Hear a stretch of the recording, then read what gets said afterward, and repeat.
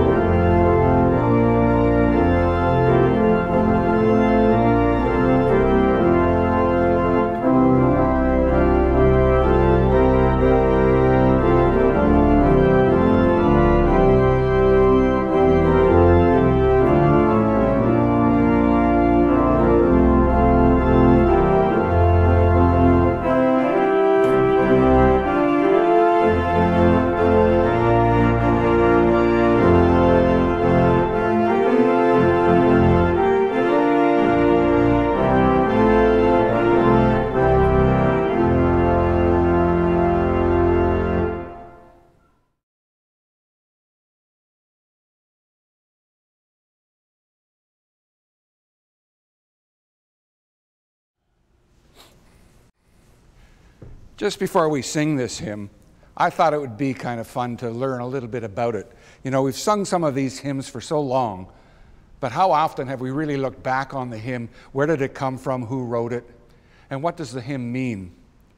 This first hymn, Fairest Lord Jesus, has a rather complicated background. Some think that the original words date back to as early as the 13th century.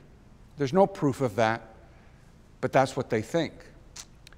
The words were originally translated from a Jesuit manuscript in the year 1662, and it first appeared in a hymnal in the year 1677. So this hymn has been sung for well over 300 years. The interesting thing about this hymn is nobody knows where the original words came from, and no one knows who really wrote the music for it. So when we're looking at the research on this hymn, there's a whole lot we don't know. But what I think is interesting is that it's become a favorite of so many. Over the years, it's had different names. Way back when, it was actually called the Crusaders' Hymn. Now, nobody knows why it was called the Crusaders' Hymn. One of the theories was that, well, soldiers were singing this hymn on their way to Jerusalem. That has been disproven. So where did it come from? Who knows? When I was very young, going to Sunday school, we sang Beautiful Savior instead of Fairest Lord Jesus. And I'm sure that in some households, they still think of this hymn as Beautiful Savior. When it comes to interpreting what a hymn means, I think that's left up to each individual. All of us will get something different out of the hymn. When you look at the words of this particular hymn, I think they're very self-explanatory. I guess why I'm doing this, I would like to think that people perhaps can appreciate a hymn a bit more if they know a little bit of history.